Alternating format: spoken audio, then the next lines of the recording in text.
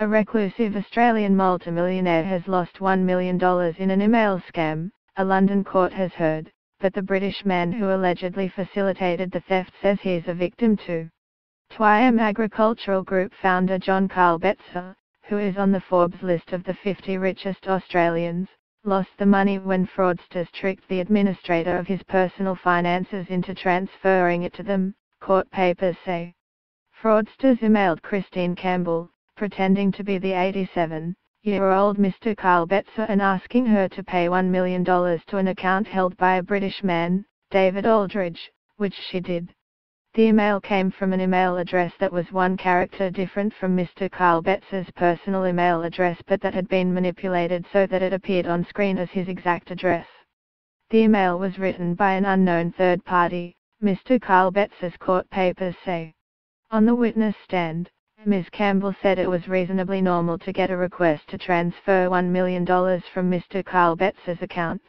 She said that, with hindsight, it was clear that the email asking for the funds to be transferred was in perfect English, but she had picked this up as a problem at the time because it looked like Mr. Carl Betzer was emailing in a rush. Mr. Carl Betzer has sued Mr. Aldridge to recover the funds, but Mr. Aldridge said he was being unwittingly used and was himself the victim of a fraud involving a woman he met online and with whom he believed he shared a loving relationship. Lawyers for Mr. Carl Betzer, who has a net worth of $950 million according to data compiled by Forbes this year, said Mr. Aldridge actively facilitated the payment of the sum to his account. He then transferred £61,538, $82,600, to another of his accounts and used some of it to settle his tax bills. He transferred most of the money to accounts in countries including the US, Hong Kong, Britain, the United Arab Emirates, Ghana and Nigeria. Mr. Aldridge said he was sending the money on the request of his girlfriend, Nancy Jones, who told him it was being used to pay death duties on her parents' estate so that he could jointly benefit from her inheritance and the two of them could live together, Mr. Carl Betzer's court papers say. They say he has never met Ms. Jones and has provided any proof of her existence.